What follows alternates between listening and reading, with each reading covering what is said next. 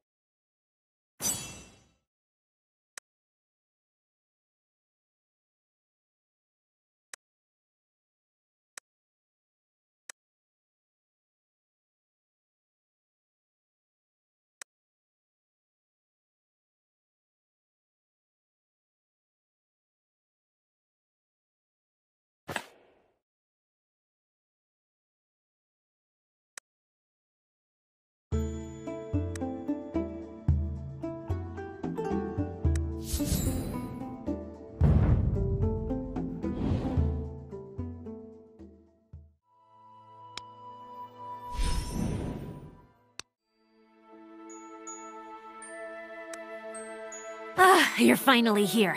A lord of the nobility has recently posted a lucrative assignment. I have reserved it especially for you. His family's priceless valuables were stolen by thieves. A hefty reward is offered to adventurers who capture the thieves and recover his possessions. Very well. The client is in the castle. You may approach him for further details.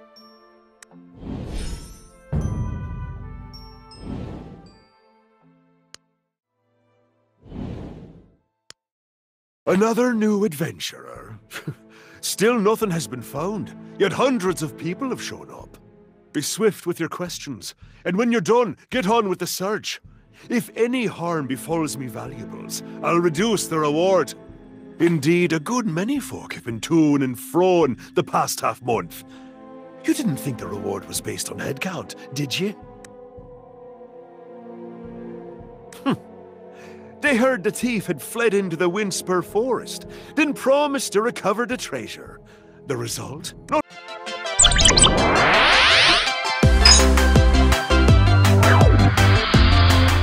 a single one returned.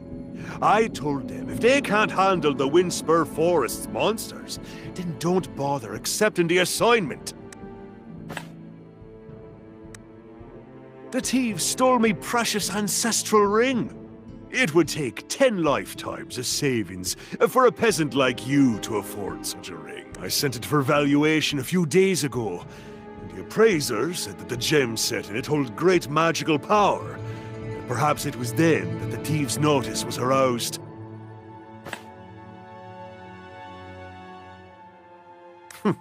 Respect is given to those who earn it. I hope you're not all talk.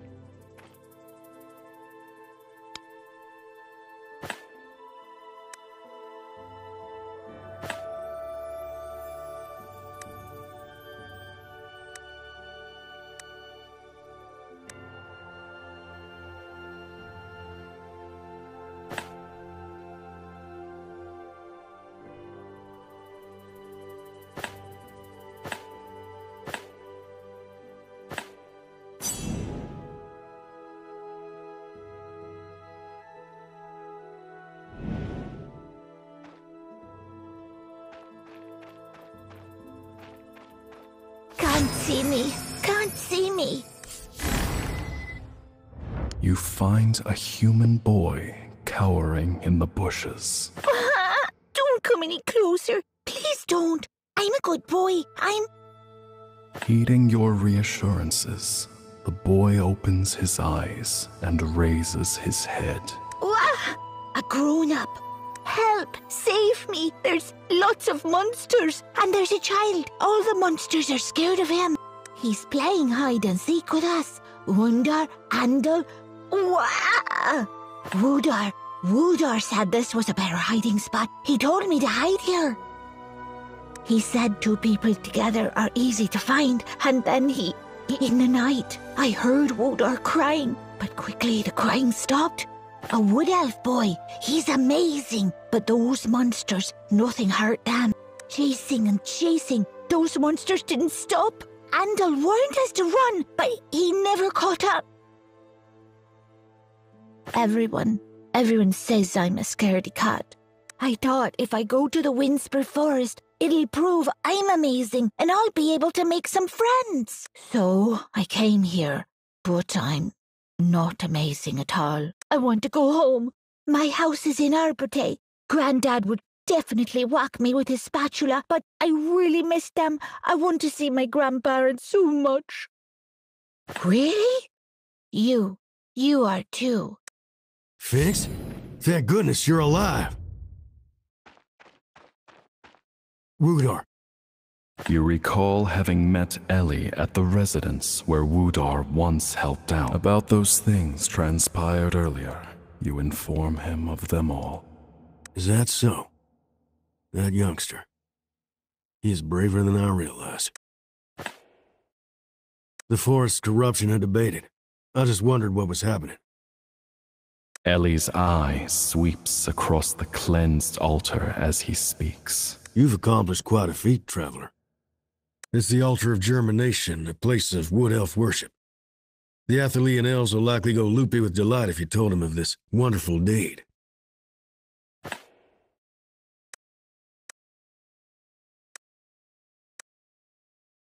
No. I merely thought a wood elf would be pleased by such news. Athelian, I want you to do something. Athelian is Andal's hometown. When Andal went to fight the Sylvan Furies, I picked up his flute. Can you go there and give it to Andal's mom? If so, I'll take Finks back to Arbatea. Till next time, traveler.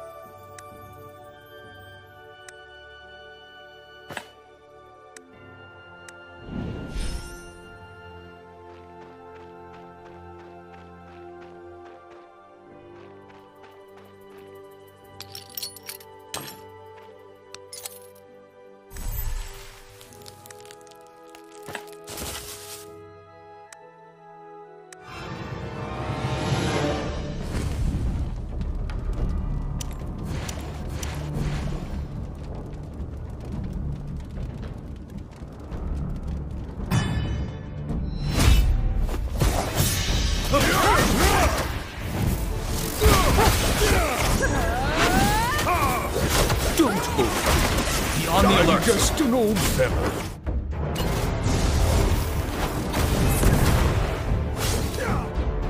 Worry not. I am here.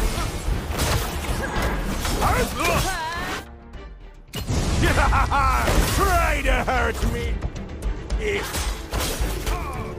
Don't move! Die! Try! Don't move! Good.